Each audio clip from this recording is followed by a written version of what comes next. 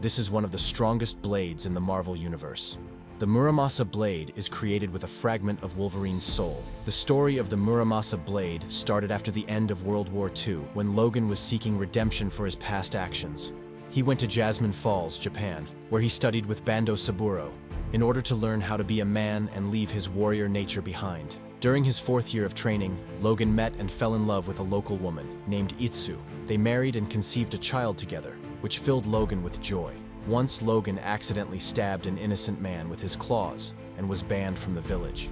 Before leaving, he went to say goodbye to Itsu, but he found her dead body, killed by the Winter Soldier. Fueled by rage, Wolverine visited a legendary blacksmith. The blacksmith agreed to help Logan to take his revenge and forged him a mighty sword, one that can take down even Logan. The crafting took many years, but eventually the sword is forged, and now in Logan's hands, nothing can stop him from taking on his quest for vengeance.